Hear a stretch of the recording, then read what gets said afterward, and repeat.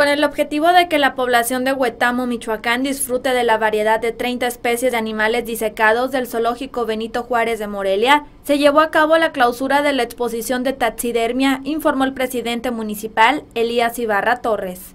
El presidente municipal de Huetamo agradeció al zoológico y a la subdirectora del Departamento de Ecología, Erika Saucedo González, por llevar esta exposición a su municipio para que la población pueda disfrutar de la variedad de animales disecados de manera gratuita.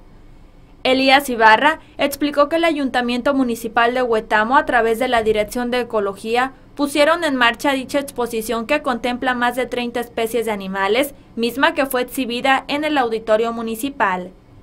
Durante la clausura se explicó una variedad de animales disecados en donde se tuvo la oportunidad de conocer muy de cerca las texturas y colores de las pieles, los tamaños de garras, cuernos, colmillos, dimensiones corporales.